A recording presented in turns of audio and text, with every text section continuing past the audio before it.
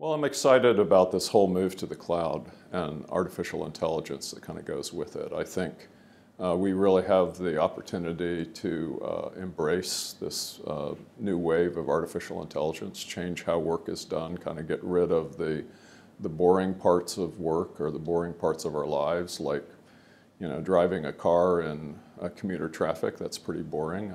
I'd like to get rid of that.